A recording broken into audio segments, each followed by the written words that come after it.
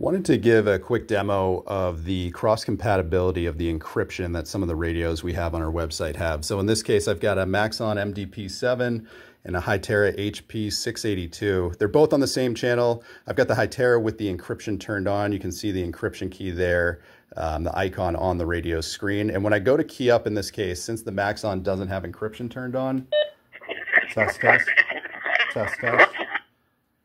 My audio coming through is completely encrypted. That's because these radios are both using the DMRA implementation of AES256 encryption. So now when I go take my HP7, turn the encryption on,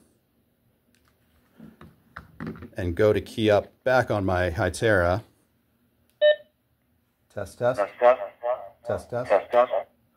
You can see that my audio is coming through. A lot of radios will advertise that they have AES256 encryption, but the standard that encryption is implemented with, in this case DMRA, dictates whether or not the radios will be compatible with other manufacturers. The DMRA encryption standards, one of the most common used, it's the same that Hytera, Motorola are all using. And with our Maxons, in this case the MDP6 and MDP7, we ship all of these radios from Rangeland with the AES256 encryption upgrade standard on the radio.